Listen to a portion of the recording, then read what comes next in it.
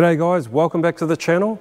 Merry Christmas for 2023 and a Happy New Year for 2024. In this video I'm actually working on the Coupe, and I did have plans of actually putting the engine in, getting it up on the hoist here, getting stuck into the assembly side of things, but then I remembered one thing that had been bugging me, and that was the lower panel below the rear window, and it never really fitted right, didn't look good, and I sort of thought, let's just tackle that. I never actually had it quite fitting properly, and I don't know where I went wrong, but I think maybe it was I didn't have the boot fitted with the new boot lid skin, because I actually bought this skin from Classics and Customs in Adelaide.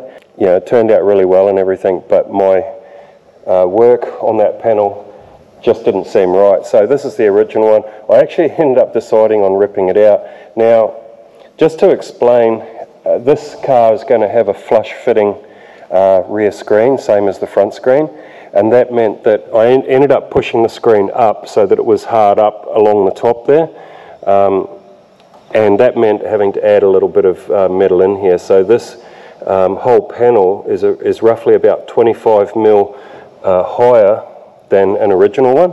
So as it turned out, this part of the panel, which is right next to the boot, ended up being about 10mm lower than the boot lid. So originally there was a bit of a rush on to get this thing over to the engineers and get the torsion beam test done.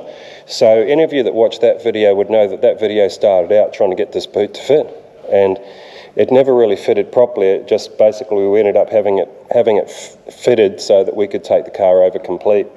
So now, apart from fitting that panel, which, as you can see, I've already added the extra 25mm in, and I've just been working around it. So say for example here where you can see some MIG welding, I ended up splitting that seam and just moving that piece a little bit in because that was just too tight. So I'm going for about a 5mm, 6mm gap, and so that was moved up. What else? Oh, that's probably about all. I've as far as the boot lid goes, when it came to the corner, it ended up being a bit tight here, so I've actually shaved a little bit off the edge of the boot lid. That hasn't been welded yet. That'll have to be welded when I take it off. On this edge here, yeah, I've taken a few mil off this edge just to open it up. The rest of the work will have to be done on the quarter panel itself. As you can see, it's not matching. It's really weird how these quarters are. You know, this quarter is approximately the right shape and everything, and my aim is to get the bottom edge of the boot lid lined up with that there, so you just get like a continuous line, and that's meant that the boot lid is maybe a couple of mil higher than that edge. On this side here, I'm not even going to worry about it. I'm just going to use filler to take up the slack, because it's really it's probably only 2mm if that. So and it only goes up to about here, so I'll just use filler for that. On this side here, something a little bit more drastic is going to be needed, because as you can see, it's probably about, what would you say it is? It's probably 4 or 5mm lower than the edge of the boot lid. But you can actually see it's weird, because that actually looks like it's dipping down. So I think the whole quarter is a bit weird. But again, my main concern is just to get these bottom edges lining up. That could probably come down a little bit more. Yeah, probably come down to about there, in which case probably 3 or 4mm. Stick around and hopefully we'll make some progress.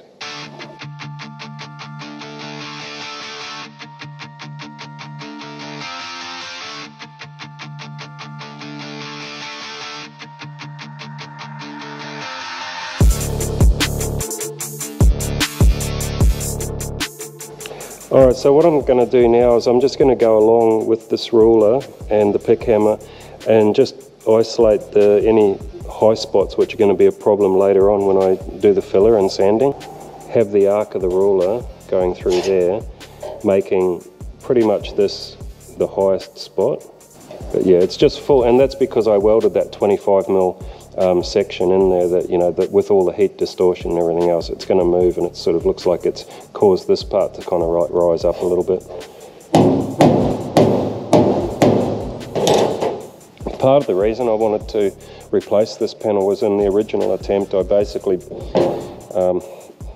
in hindsight, I didn't do a very good job, and I tried to rectify it by adding a lot of body filler, and it's just another reason why I ended up deciding, no, I'll just cut it out and start again.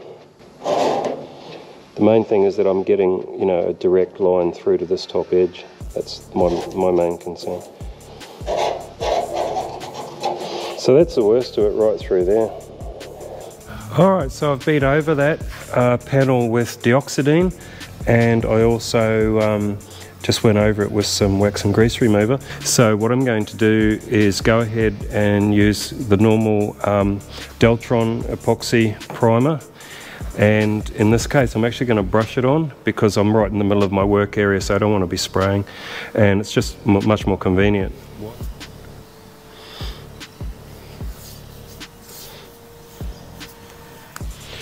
Alright, so I have been around and prepped all of this epoxy primer now that it's dry, and I've got the boot seal fitted.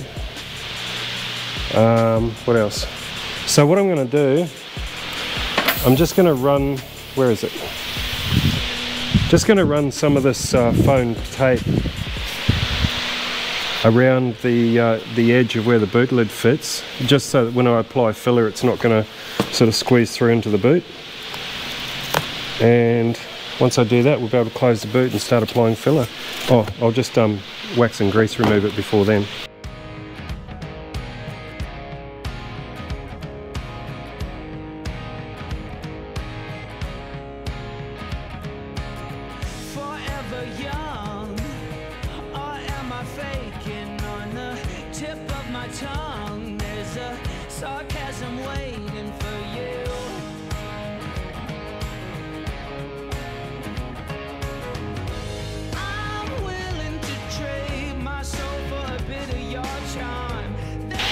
So I'll get some wax and grease remover, give this thing a wipe down,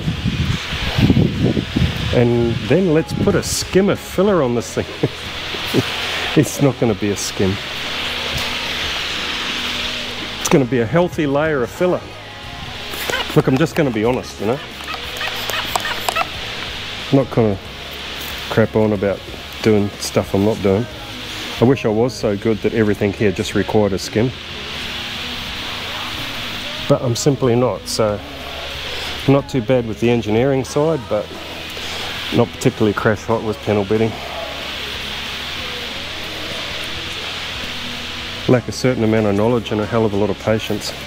It's not completely plenished perfectly like, well, some of the stuff I have done has been, you know, plenished out pretty much the way you'd want it, but as I mentioned earlier, the reason this wasn't is because I wanted to weld and plenish everything in situ, and I knew that if I took it off and started playing around with it on the bench or with a plenishing hammer, that I'd probably come back and have a totally different panel. Even though it may look good, probably wouldn't fit because of all these curves and everything in it. So yeah, I just wanted to leave well enough alone.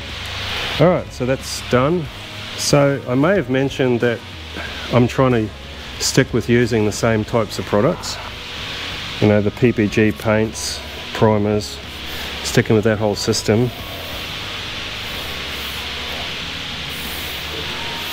But I thought I might have a go using a filler that a lot of people have been sort of saying is a pretty good filler, and that's the Rage Ultra. So I bought a can of it, may as well have a go with it. They say that it's really good for sanding. I guess I'm going to find out. Get a flat surface, make it a bit easier.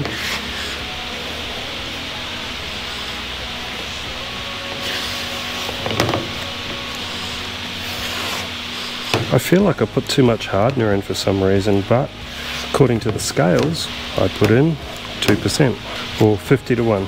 And why did I start doing it this way? Well, before I used to just guess it, you know, just, yeah, that'll bear out right. And I noticed that my results would vary a lot. So I figure, all right, let's just try this method. Not everyone uses it, but a lot do.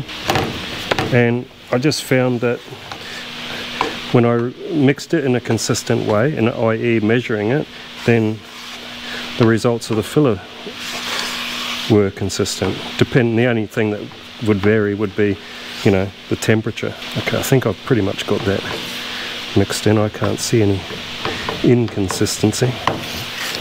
Let's just see how we go. Oh, I feel like I've got a lot of filler here. This is more than a skin, definitely. I think I should probably work it in first. Get out of there. Yeah, I'll work it in first and then just kind of like, I mean, I don't have to do it all on the first go. Wow, I can feel this thing stiffening up already.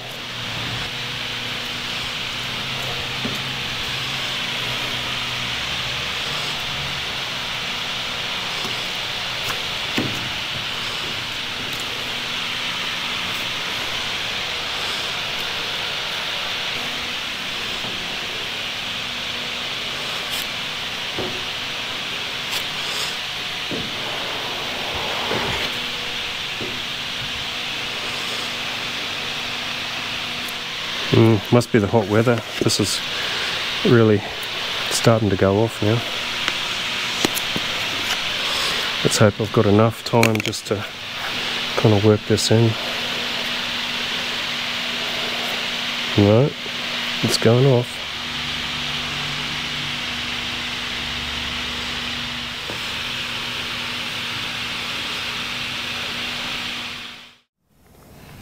Alright, long story short, actually that's going to depend on how much editing I do, I guess. But anyway, rather than film endless hours of sanding and body filler, I thought I'd cut to the chase. So I've basically done what I needed to do, which was basically nicely cover up all of the fabrication work I did. I added that 25mm strip in there and ended up with a bit of welding distortion, etc. So that's all blended in. So if I put a ruler on here, roughly, basically, it's looking not bad. Yeah, so that's about it. I have already ground the corners, so I'm going to have to weld them, that and up there.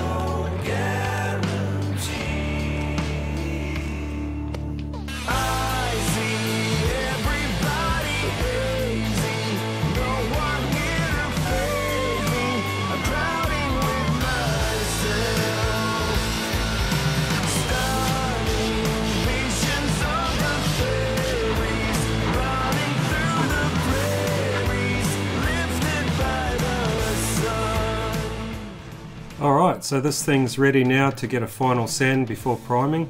I'm going to go over it with the DA and some 180 grit paper.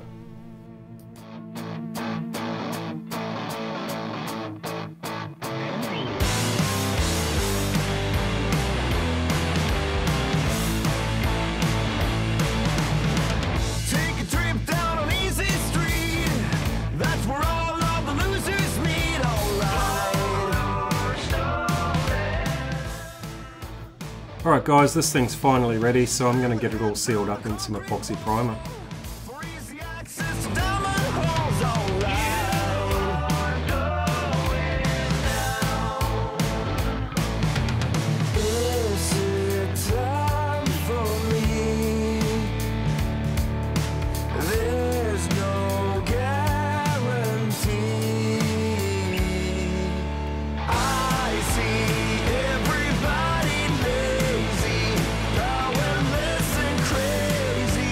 Shine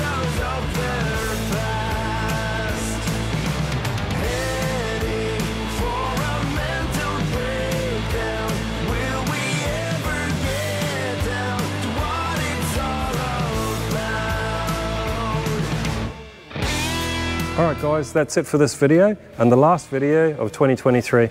I want to thank you all that have watched and supported the channel throughout the year, and I want to wish you all a very safe and happy holiday season, and also I want to wish you all the best for 2024, and hopefully in 2024 we can actually get this thing running. That's what I'm really looking forward to, getting that engine in, getting the wiring sorted and just getting it running for the first time. So until then, stay safe and we'll see you in the next video.